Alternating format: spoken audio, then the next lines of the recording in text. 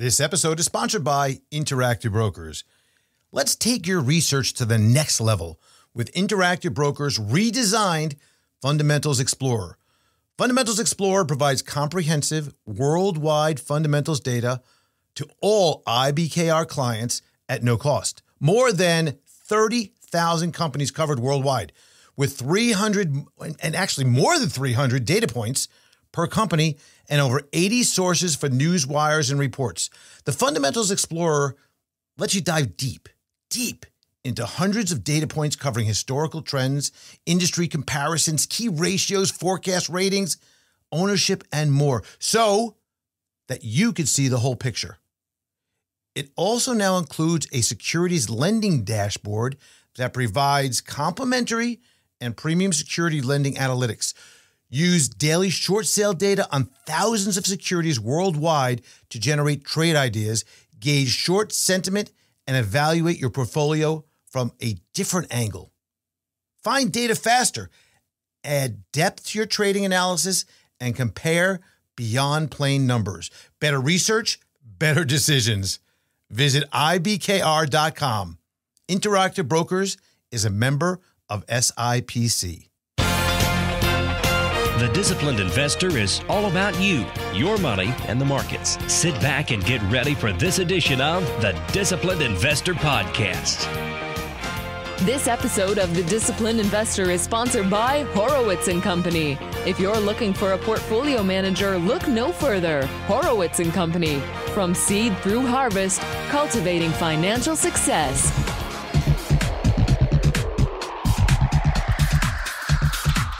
Conflicting data, but absolute certainty. What was in is now out. A rotation at the start of the year. The 10-year yield tops 4% for a moment, looking like a key resistance point. And our guest is Sam Burns, CFA. He's the Chief Strategist at Mill Street Research. All this and much more on episode number 850 of the Disciplined Investor Podcast.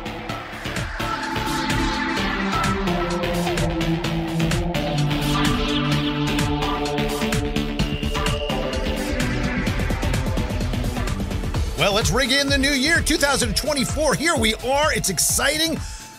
Well, maybe for us, but not so much for the markets. Oh, man, one of the worst starts of the year in a while, actually. Interesting how that is after such a nice run-up.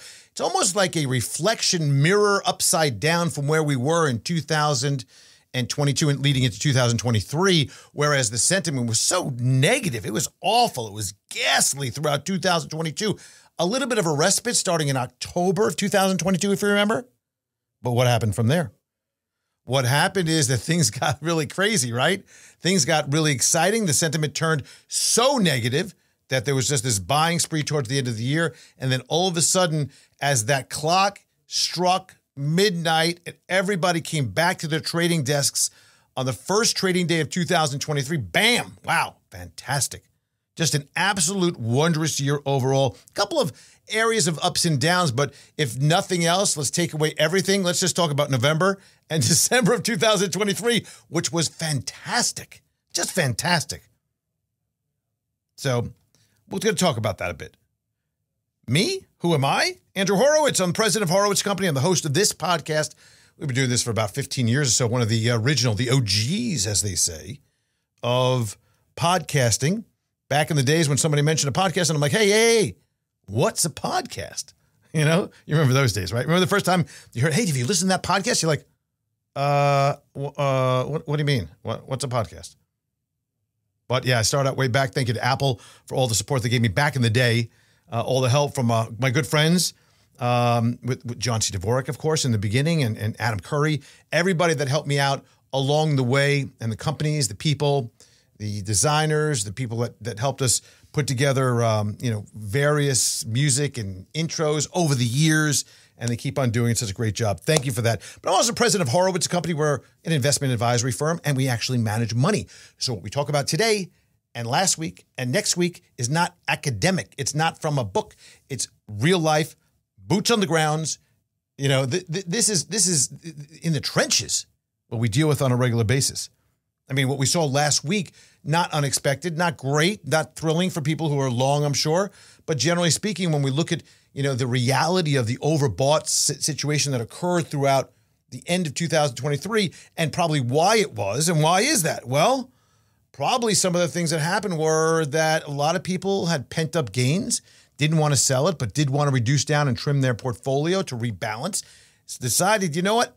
If I sell it in January, I don't have to pay it for 14, 15 months later, at least. The taxes, that is, the capital gains. If I sell it in December, I got to pay in April, May. Why would I want to do that? So that's what is going on with that. We have a guest that's going to come on today and talk about a lot about that, but that's where we are. Where do we begin 2024? For weeks into the end of 2023, we talked about how, markets are just all jizzed up about the Fed. And the Fed's going to reduce rates and the economy is slowing down. And what that means is more stimulus. And, they were talking about, the expectation of 4, 5, 6 different rate cuts into 2025, probably the majority of them starting in about March of 2024. And everybody's all excited.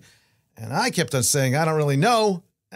Doesn't seem as logical to me that that's going to happen, because if you think about it, well, the reality is that the Fed doesn't want to make a real big policy mistake. Didn't seem like a big possibility to have all that built into the markets already. But you know what? Narratives get started and we get the sheeps a herding, and you get the people on the bull side, and everybody gets all in a lather and all excited and just follows right along. But when you look at what's going on, clearly that there is this Goldilocks, I guess we'll call it, or maybe just right, the potential for a soft landing, any of the terms you want to use to describe what's going on. What we see that right now is, at least from what I see, is that we have a strong economy with some weakness. I know that sounds weird, but we have a strong economy with some underlying weakness. That's kind of good, because it all depends on where we have the weakness or where we have the strength. It's dependent on what the Fed is going to do. And everybody is so enamored, infatuated with everything the Fed does, that we're looking at some of the areas that the Fed is going to look at as well. And they are going to potentially cut. Yeah. Again, I don't think as much. Wage growth in the latest report that we saw Friday, the employment report, the official employment report, wage growth was still there. So we have some strong numbers, but not too strong. A little bit better on the unemployment rate than expected. In other words, it was lower. A little bit more people hired than expected. So that's strong.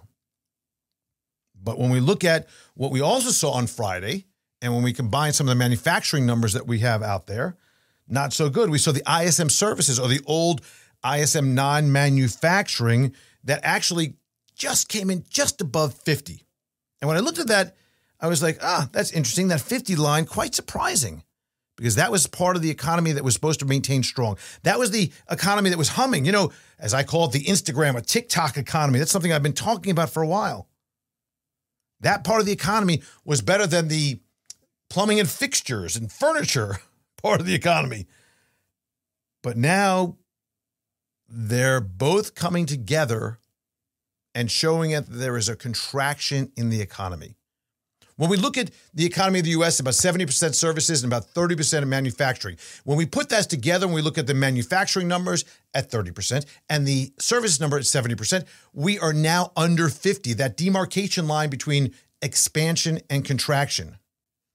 And this is the first time since 2020, when we had, of course, that great slowdown due to a forced closure of the economies, not only here, but around the world. And before that, it's been years. So we think about, are we going to go into a recession? Are we going to have a soft landing? You know what? This is painting a pretty different picture than what we see. We are seeing the major components of what we look at the economy in terms of what's going to happen forward-looking is starting to show some weakness.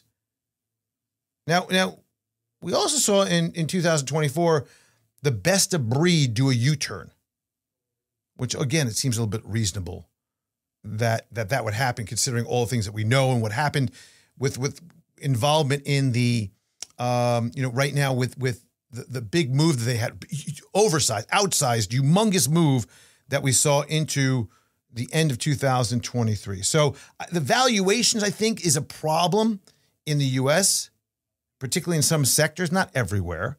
And I think there's some other areas that we should start thinking about into 2024, in my opinion, at least. But let's not just listen to me. How about we get to our guest? Before we do that, I want to mention, just for a moment, Interactive Brokers. Because Interactive Brokers has key competitive advantages for sophisticated investors like you. Interactive Brokers margin loan rates in U.S. dollars from 5.83% to 6.83% and rated the lowest margin fees by stockbrokers.com. Their clients can also earn extra income by lending their fully paid shares of stocks, and it's really easy. Join Interactive Brokers clients from over 200 countries and territories to invest in stocks and equities and options and futures and bonds, funds on 150 global markets. Of course, rates are subject to change. The best informed investors choose Interactive Brokers. I want you to learn more. Go to ibkr.com/compare. And our guest today is Sam Burns. He's a CFA, which is a chartered financial analyst, which, by the way, is a very, it's prestigious. It takes a lot to get that. He's a chief strategist with Mill Street Research, an independent research company specializing in proprietary institutional research tools for asset allocation, stock selection, macroeconomic indicators. We'll get into all that. But he's been also, he's had more than 20 years of experience as a market strategist, as I say, a youngster, providing U.S. and global investment insights, as well as Wall Street firms, including Oppenheimer, Brown Brothers Harriman, State Street, Global Markets, Ned Davis, and it's good to have you back on. Thanks for coming. Appreciate it. No, thanks for having me back on. It's a pleasure to be here. So we're breaking ground, man. We're breaking ground. It's 2024.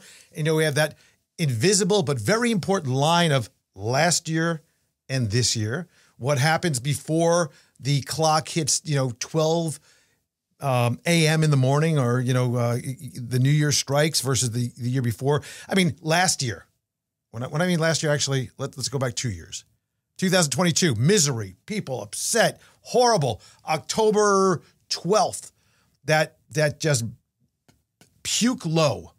Everybody was freaking out, and then it started to come back a little bit. Everybody's like, okay, well, you know what? It had to come back from these, quote, oversold levels and into the end of the year, and kind of almost on clockwork. I think it was October 22nd this year, last year, 2023, is when things started to all of a sudden get a little bit better, and everybody was all excited again that, wow, total differential when we look at the sentiment of 2023, from 2022 to 2023 coming into 2024. So with that as the backdrop, my friend, where were you kind of last year, and where are we going into this year? And then we can start the conversation there. Sure. Yeah. And you're right. I think that the big story last year, coming into this time last year, was that, most everyone I certainly talked to was still very bearish. A lot of negativity, a lot of expectations of recession happening in 2023, or that earnings were going to fall, that the Fed was going to be raising rates aggressively, that would slow the economy dramatically, and that we'd be back in recession here pretty soon. Mm-hmm. And this is the big story, was that that didn't happen. Things turned out much better than expectations were. And so you had both the fact that things are reasonably good, but also that the expectations were so low that beating them really was able to kind of push stocks higher and surprise a lot of people. And so you had, particularly after first and second quarter earnings reports came out, you had big upgrades from analysts. They had to raise their earnings estimates because they'd been too cautious coming into the year and even in the first half of the year. So as we kind of got further along in the year, those kind of concerns kind of came and went. Over the summer, you had more worries about interest rates and inflation. And then as we got into October, November, started to look like that was going to fade. And now it looks like people have kind of adjusted to the fact that inflation really isn't going to be a problem. The Fed won't have to raise any rates any more than they have, and might cut this year. And I think that's been the shift. Is the investor sentiment and expectations have caught up to kind of where reality has been. and that's going to make it a little harder to beat expectations this year. But I think that things will still generally be okay in terms of earnings in the economy. So it won't be such a matter of things being bad. It'll just be harder to beat higher expectations. All right, lots to unpack there. First of all, people believe that inflation is not going to be a problem. I'm taking a piece of chewed gum, sticking it on a piece of paper, writing down, and sticking that on my wall right now. We're going to get back to that in a second, okay? Yep. But with regard to what has gone on, and I think to sum up what you're saying was that sentiment turned too negative. People had an outlook that was just too glum, and we kind of hopped over that low bar, and everybody was relieved. Would that be a good summation right there? Yeah, no, that's right. I think everyone was really negative, and so it wouldn't have taken much to beat those expectations because they were very low. And in the event, it turned out even better, I think, than most people would have even hoped for, given what was going on in the world and what we have actually seen in places like Europe or China, other parts of the world that have not done nearly as well as the U.S. has. So I think it's been both things were better than low expectations, and the U.S. Outperformed even historical precedent in terms of the performance of the economy and earnings in 2023. But with that now, you follow the Citigroup, Citibank, Citicorp Economic Surprise Index, right? Sure, yeah. And what I've always gleaned out of that was that economists are full of shit. And what I mean by that is that all they do is adjust along the way to make it so they get closer to consensus or reality. And when what happens is they get too negative, that's the time that you always want to say, wait a second, that's actually an interesting time because they try to adjust and they're late and they get into the cycle late. They overshoot both on the up and the downside. Always seems to me to be a time when you want to wake up and say, you know what? They probably have adjusted down too much, and the surprise factors are going to be beneficial from an economic standpoint. And I think we could translate that probably to analysts that are changing their stock prices and outlook as well. Would you? That's kind of the game that's being played, right?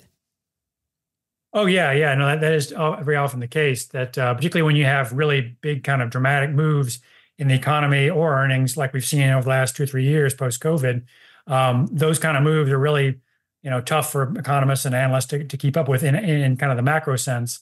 And so while I do think that analysts' earnings estimate changes are still a relevant metric because they capture the new news, the deltas, the actual kind of price targets and ratings and things like that do tend to be lagged. They tend to come, kind of after things have happened. And so they're much less useful from a forecasting standpoint. But yeah, you're right. It's all about, what is the outcome going to be relative to expectations? And if it's better than expectations, it doesn't have to be great. It just has to be better than expected. And that's kind of a lot of what we had last year. And so I think that's going to be the question this year is, can we do better than expected, or is it going to be more something closer to expectations, given that expectations are a little higher now? And I think there's a really good teaching moment for those that are listening. And I think the teaching point that we really want to focus in on is the idea that what is actually happening does not necessarily mean that is going to be the response with stock prices. And we've seen that with things like wars. The build up to a war, things get crushed, and then the war happens, and then it's like what's happening in Israel, right? The build up to a war, Israeli stocks get crushed, and now they're right back to where they are. And you're like, wait, it's worse than ever. How is that possible? And it's the same thing with regard to what is happening with companies in totality, but also you've seen this concept that when a new CEO comes in, he throws in the worst, the kitchen sink move on all the bad things that are happening. You got layoffs going on. He's miserable, or she's miserable, in a conference call. And all of a sudden the stock goes up because people are like, you know what? They're just exhausting every possible bad thing that could go on. Where does it go from here? So the teaching moment, and tell me if you agree, is it's skate to where the puck is going, not where it is. Oh yeah, no, that's absolutely right. That you have to kind of look forward. The stock market is always trying to look ahead, and that's why people are often confused by, they get some sort of economic news, and then they see the stock market kind of seemingly do the opposite, and they say, well, why would that be? Well, yeah, it's because they're looking for what's coming next, not what just happened. And often, the market and the economy is also kind of cyclical, and a piece of bad news comes followed by a piece of good news, and so there's a tendency to over extrapolate whatever you've seen just recently. And we see that in investor surveys. We see that in economist forecasts and analyst forecasts, and in just the way investors behave. And so that's what you got to do, is avoid kind of getting caught up in what you see in the headlines today, and have some sort of a structure or a plan or way to analyze the market that keeps you from getting kind of sucked into those kind of news-driven headlines that'll get you off course. So now, as a chief strategist for Mill Street Research, where were you? Generally now, I'm talking big picture, very big picture. Where were you positioned 2023 overall? I'm not saying in any particular month, but the big picture, from stocks, bonds, and then break it down U.S., non-U.S., maybe alternatives. I don't know, whatever. What was the big overall and overarching allocation? Yeah. So basically in late 22 and early 23, I moved overweight equities and basically stayed overweight equities relative to fixed income all year, and still am. I'm somewhat less overweight now than I was earlier in the year, but still favoring stocks over bonds. I've been underweight bonds for probably 3 years now, and still am for the moment, favoring kind of cash or the short end relative to the long-term bonds, just because long-term bonds have been so volatile and have had a terrible run up until just the last couple of months.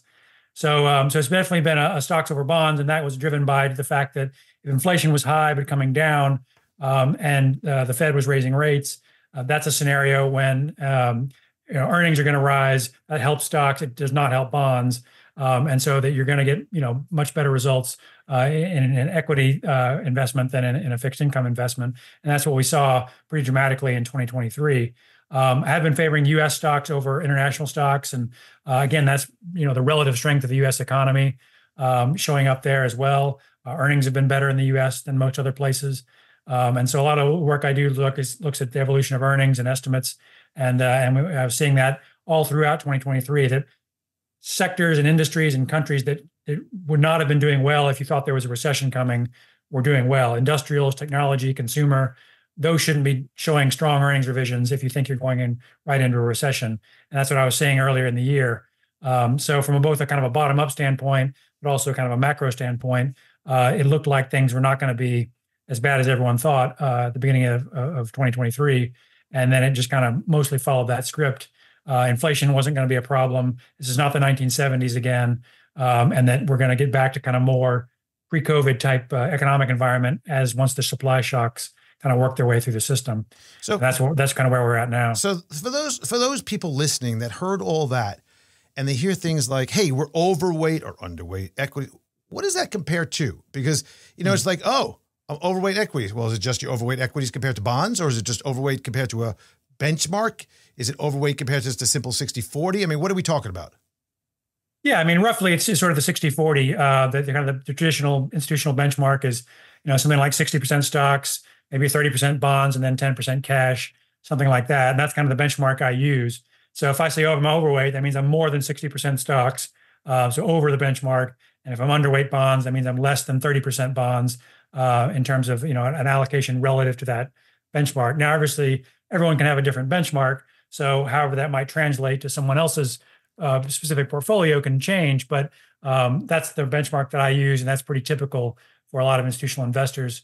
So you see, so you're right. It can mean different things, but in my case, I was 75% equities at the beginning of the year, and mostly held that through the year until now. I've backed off a little. Now I'm 65% relative to a 60% benchmark. So what about investors? You generally can't get too far away. Yeah, that's kind of where it's at. So what about bonds? I mean, we talk about your 30% positioning, your 40%, whatever it exactly is, right?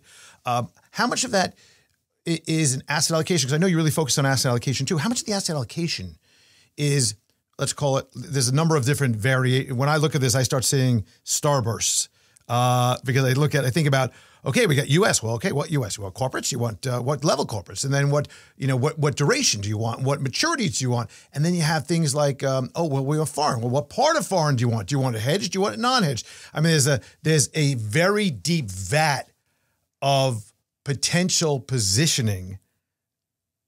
It does the same thing as stocks to a degree, but bonds really, you can go pretty deep and wide into differential. So how much of all of those things that I mentioned, or none of them, are part of some of the design work that you do when you're creating a portfolio?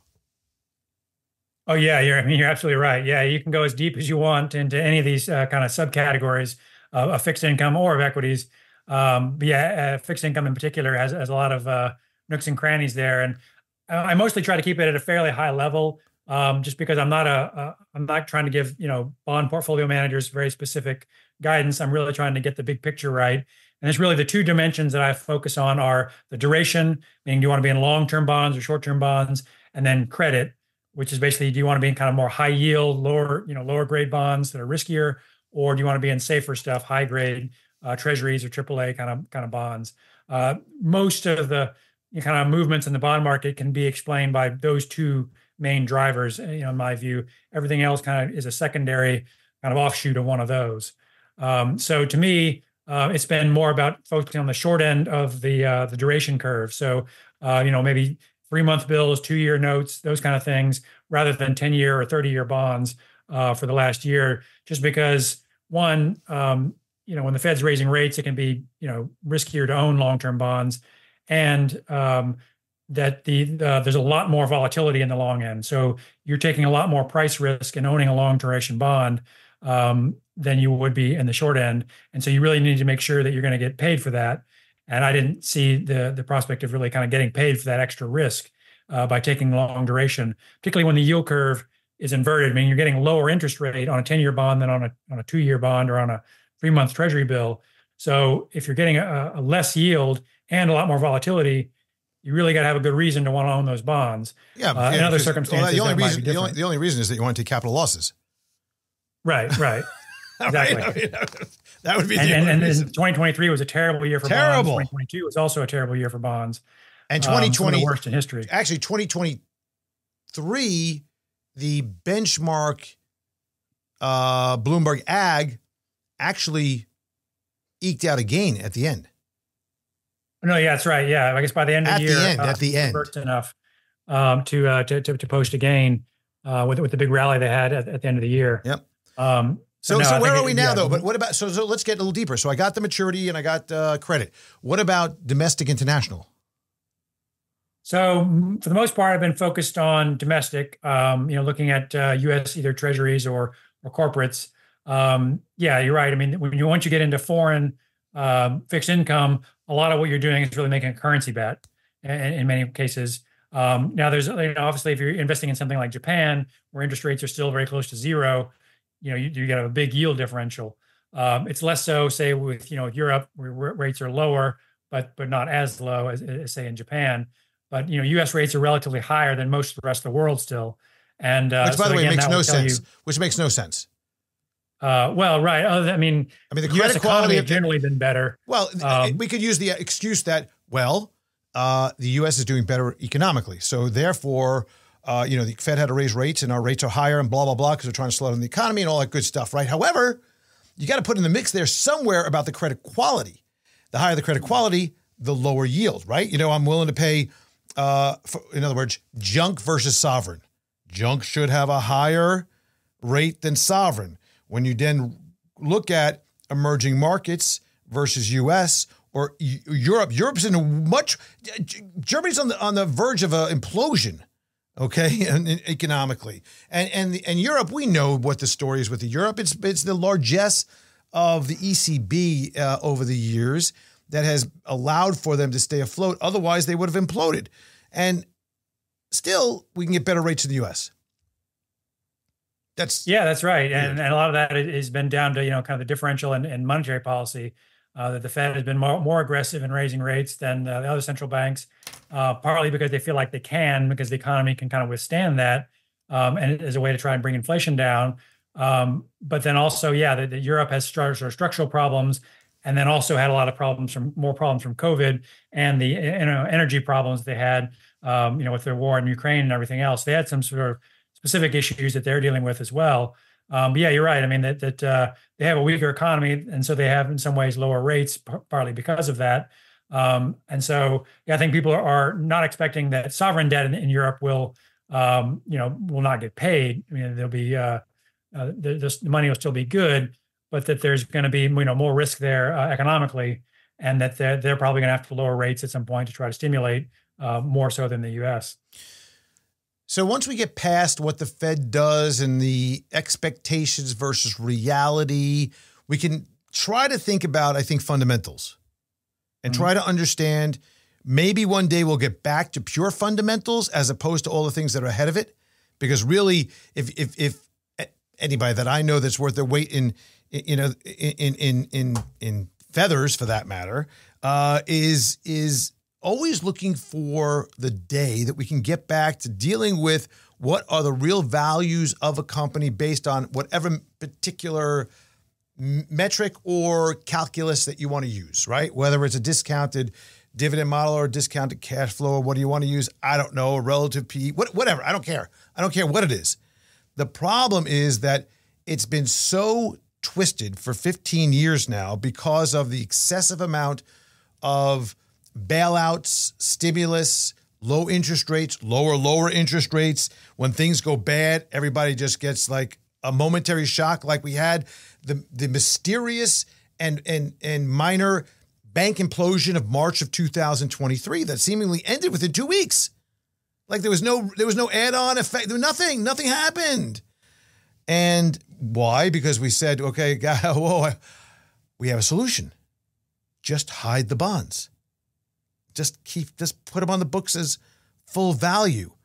We didn't think of that, and that's why those two other banks went under. But now that we thought of it, just put them on as full value at the maturity value. But fundamentals are important. And we look at something like an Apple.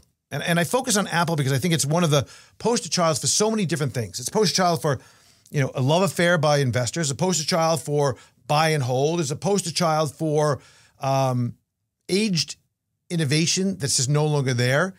It's also, I think, central to the idea of fundamentals of where a company has actually missed earnings and revenues and it's gone down their growth rate over the last number of quarters, but yet the stock stayed elevated through the entirety of 2023. Can you give me an explanation on that, Sam? Only partly in some sense. I think there's definitely been a demand for, the kind of highly liquid, large cap growth type stocks in the U.S., both in the U.S. and globally.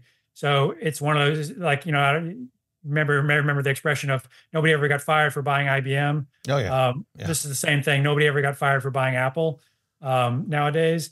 And so I think, you're right. I mean, the earnings, drivers, earnings estimates and things like that have not been very good for, most of the last year. But the multiple has held up.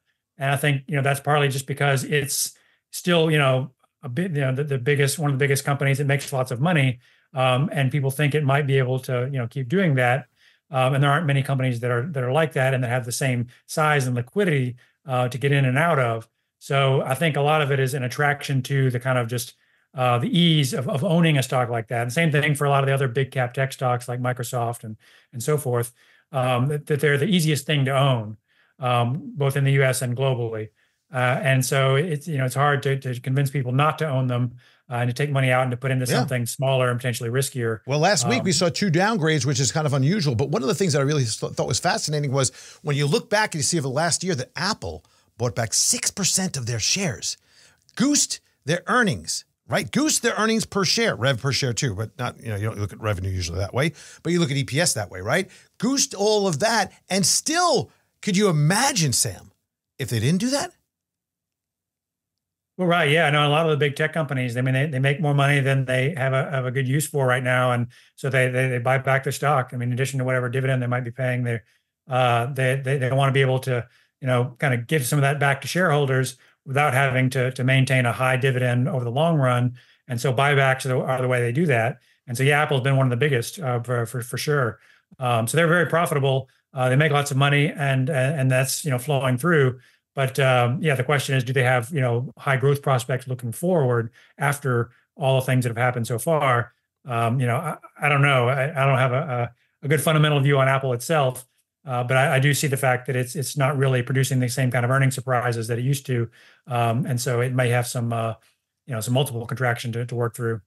Let's switch gears for a moment and talk about, the expectations of what's going on, the outlook. I think that you think that, the economy and earnings is going to kind of hold up well. You mentioned that earlier, that we're going to hang in there. It may not be like extraordinary, but it's going to hang in there. So one of the things that I really wonder, and maybe you could help me with, put on your CFA hat here, how with the inflation that we saw and the higher prices that we witnessed across every part of the entirety of the supply chain from pre to post, right? From manufacturing to consumer. But in the manufacturing side of it and the cost factors, how is it that margins seem to hold up? Yeah, I know you're right. I think that there's been for a little while now that the cost side, things like commodities, underlying, base load things that go into building things have come down quite a bit. But the final consumer prices maybe have come down less. And so that's allowed some companies to maintain their margins. Some are, of course, big like technology or in places in some healthcare and things like that are more that don't have a lot, they're more of their costs are either labor or they just have high margins in general, have been able to maintain them because there is demand for either AI or labor saving things or technology as a way to for other companies to kind of keep their earnings up. So I think there's been partly a structural shift toward the sectors of the economy that have high margins, and also the fact that some of the underlying kind of costs from commodities and things like that have fallen faster than consumer prices have. So at least temporarily, that's allowed companies like consumer staples and things like that to hold some of their margins up. That won't last forever, but I think that has been a help. And it's been very volatile the last few years with prices kind of surging and then stabilizing and some of them coming down now while others held up. It's been a very dynamic and dramatic move. And so companies are trying to take advantage of it as best they can. So you see that more in some sectors than others, but I think it's come through in earnings overall. Looking out more towards 2024 and what could go wrong? What kind of things could be a problem from a macro standpoint? We have another debt ceiling. Hello, once again, down the road a few weeks from now. But what is that? Is that something? I don't know. We had the Inflation Reduction Act, which was supposed to stimulate the economy and somehow pour money into it, and at the same time reduce costs, which makes no sense. But okay, we had that in 2023. I don't think there's a lot of stimulus I don't think there's a lot of discussion right now, even though we're entering into a presidential election year. I don't think there's a lot of stimulus discussion right now. Congress seems to be pulling back. What do you make of all that? Yeah, no, you're right. I don't think we're probably going to get a lot of new kind of fiscal stimulus in 2024 like we had in 22 and 23. I think that some of those plans that, the CHIPS Act, the Inflation Reduction Act, the Infrastructure Act, I think those have been very helpful in offsetting basically the Fed's tightening and helping a lot of the manufacturing, construction, technology related spending that we're seeing. A lot of factories are being built and things like that, which in the long run will help expand productive capacity and help, kind of bring supply on, increase supply and therefore reduce inflation. In the short term, it can be a mixed kind of a thing. But I think that's been one of the reasons why the U.S. economy has held up better than other economies because we have had that kind of fiscal support to balance out tighter monetary policy. Typically, in a cycle like this, you would see the Fed raising rates and fiscal policy getting tighter, people worrying about the deficit and things like that. And when you have both of those things going in the kind of slowing direction, that's when you start to get weak economies and recession talk. I think it's been much more balanced this year and maybe, coming or 2023 and 2024. But without anything new coming along, some of that's going to kind of fade away and wear itself out and has been more priced in to stocks and bonds. So I think, you're right. Given the way Congress is, there's unlikely to be any big new spending plans. Hopefully they don't do anything that would really aggressively cut spending too quickly, because I think that would probably hurt the economy, given where we are right now. But overall, I think if we kind of keep things stable, the economy should be okay. I think we got enough momentum coming into the year to keep us going for a little while. But I think you can you shouldn't expect, a lot of new stimulus coming along. I mean, in fact, I got to scratch my head and wonder, the Fed is supposed to be cutting back on their quantitative easing and turning into quantitative tightening and reverse repos and to, take that out of the market and take this out of the market. And I just wonder where that point is, because I think they could continue trying to do so because it allows them to reload for the next time, right? Because there will be a next time.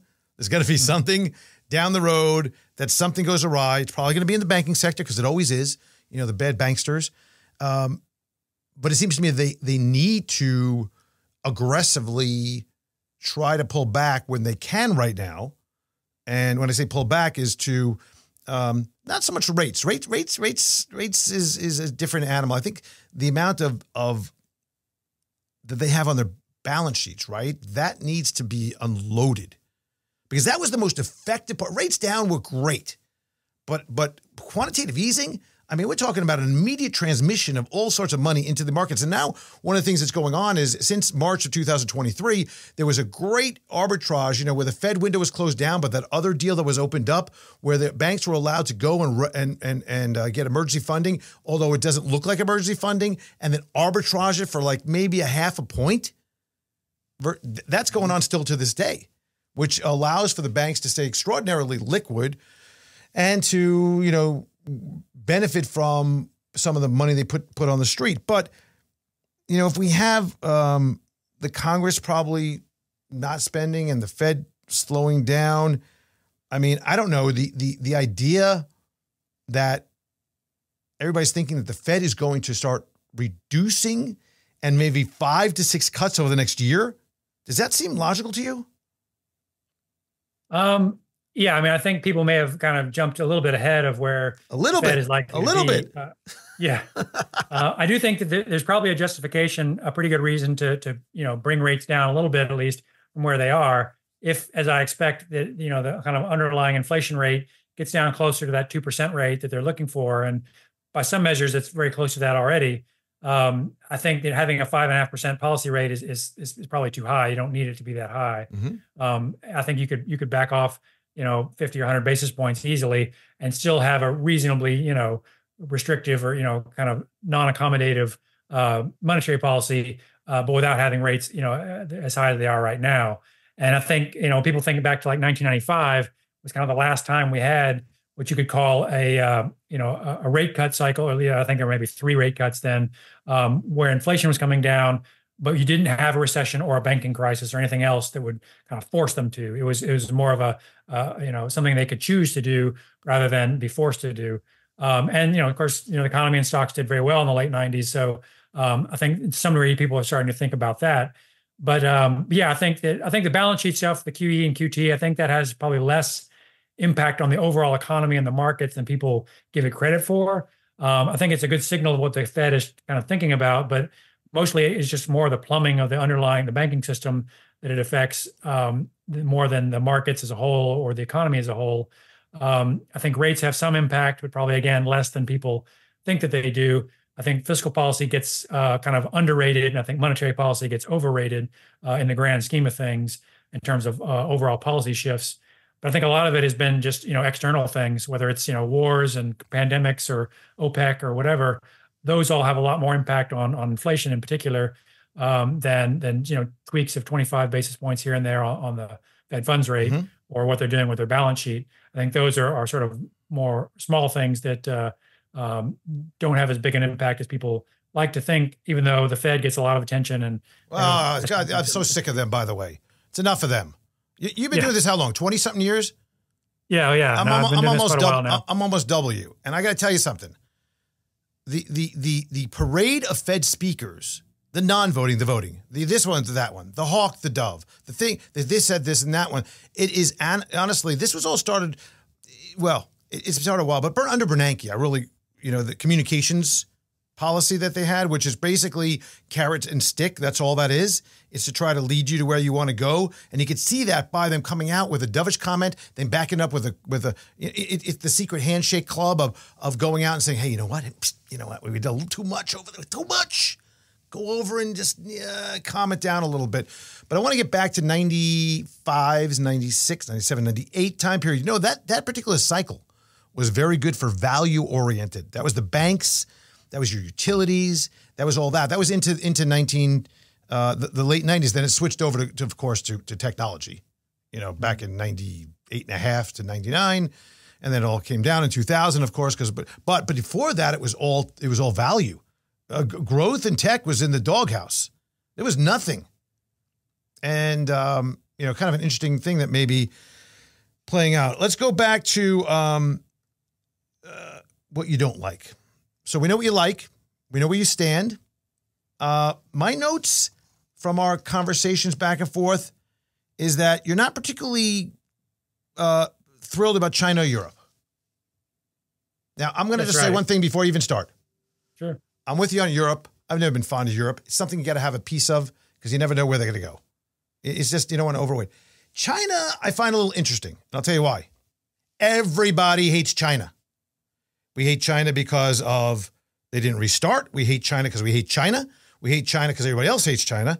We hate China because the stock market is in the toilet, the worst in 5 years. It's down to lows. We hate China because of all the things that are going on politically, which, by the way, if we go back to one of the first things we talked about, which is only a few good things actually have to happen. Only a couple of things. Maybe a little stimulus. Maybe China says, you know what? We're going to leave Taiwan alone for a while. I don't know. It could be very dramatic for China stocks. That's my 2 cents. Please rip me apart. No, you're right. I think there's definitely kind of a sentiment question towards China that you definitely want to keep in mind, in the sense that if everybody hates something, then there's definitely the more potential for any good thing to come along and kind of push prices the other way.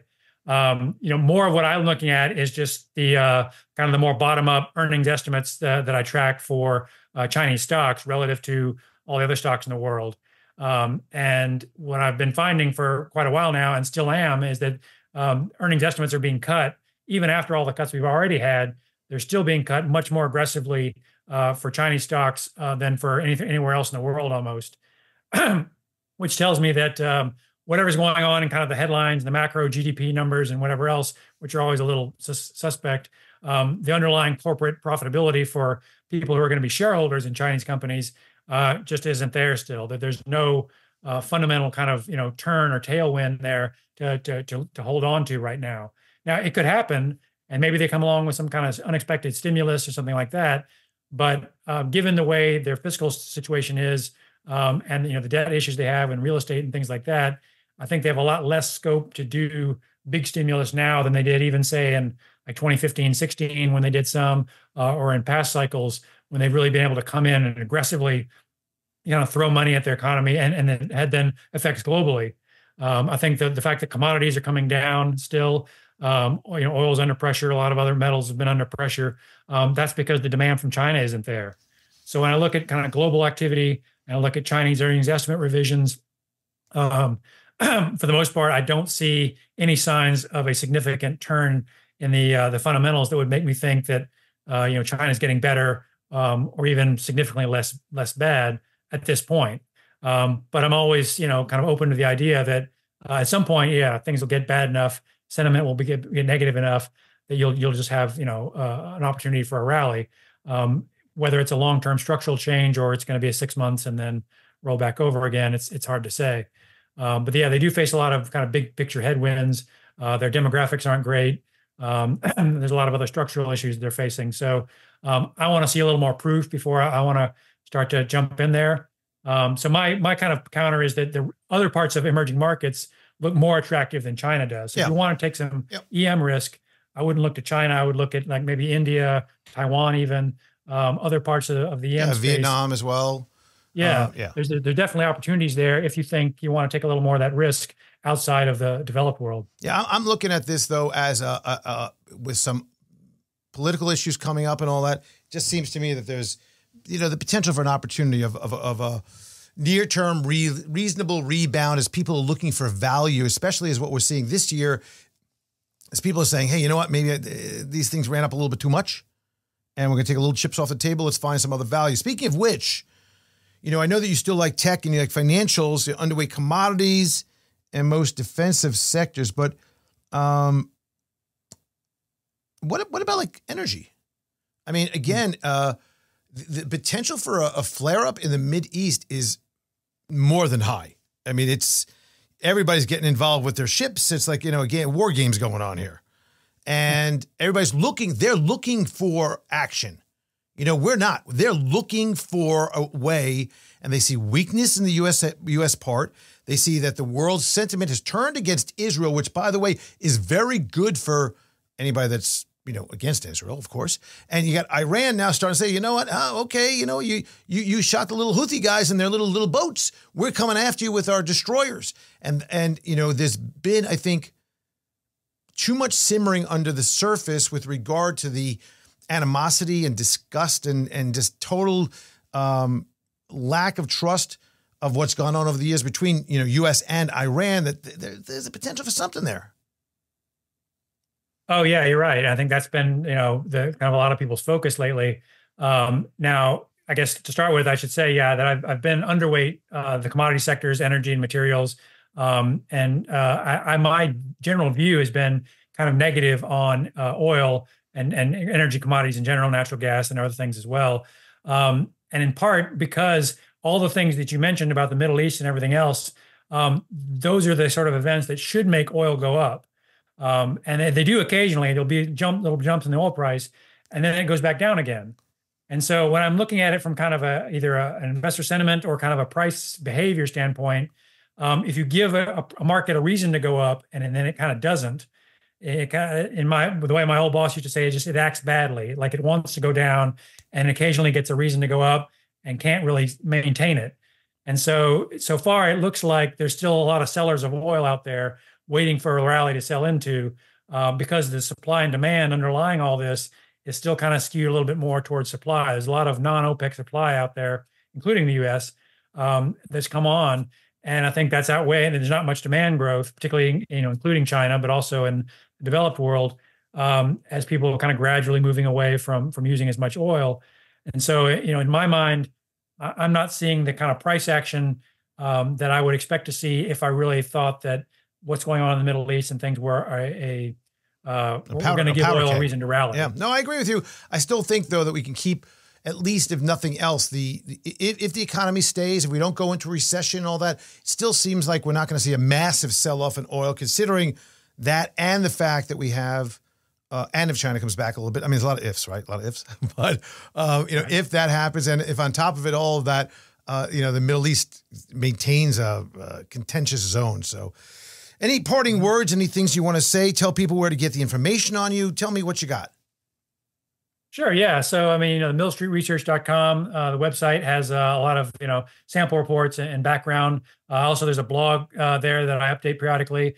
You can subscribe to, just drop your email in there and get updates of the blog with all kinds of different commentary, mostly macro kind of market related stuff. And then the Twitter feed at Mill Street Research on Twitter and on LinkedIn. I post there periodically. You'll be able to see kind of comments, most days about kind of the outlook and some of the indicators and charts and things that I look at. Good stuff. Sam Burns, CFA from Mill Street Research. Thank you for joining me, and I want to wish you a very happy and successful start to 2024, my friend.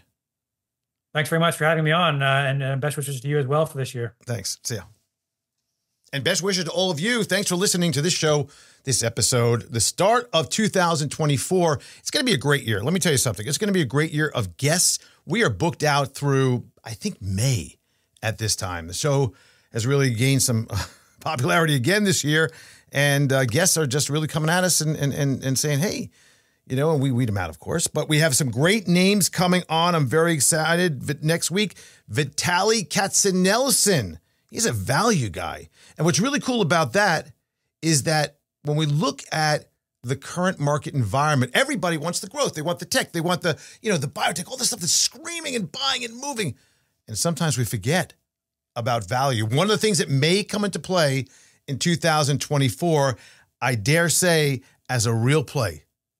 So we're going to have him on next week. Be sure to tune in. Be sure to tell everybody that you know about the show and make sure they tune in. If you need me, you want to find me, if you want to talk, if you want to review your portfolio, now's the time. As I always say in the beginning of the year, let's get together. Go over to thedisciplinedinvestor.com, click on the Contact Us, ask Andrew, send us a little quick note saying, hey, let's get together, and we'll do that. Thanks for joining me this week. Thanks for joining me every week. I'm going to bid you adieu right now, and hopefully you have a great week ahead. I'll see you real soon.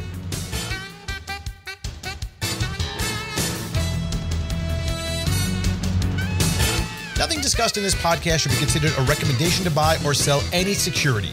Past performance is no indication of future results. In addition, the information presented is not intended to be used as the sole basis of any investment decisions, nor should be construed as advice designed to meet the individual needs of any particular investor. Nothing herein constitutes legal, accounting, or tax advice or individually tailored investment advice. Remember, investing involves substantial risk. Past performance is not a guarantee of future results, and a loss of original capital may occur.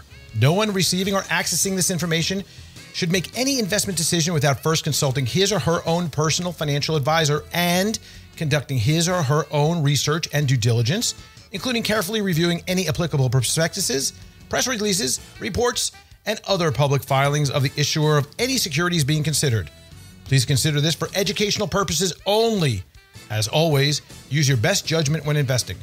Horowitz Company, Inc. is registered as an investment advisor with the state of Florida and conducts business in other states where it is properly registered or is excluded from registration requirements. Registration does not imply any level of skill or training. Advertisements are not related to the host or affiliates and are not considered recommendations by the host of the show or any affiliates of Horowitz Company.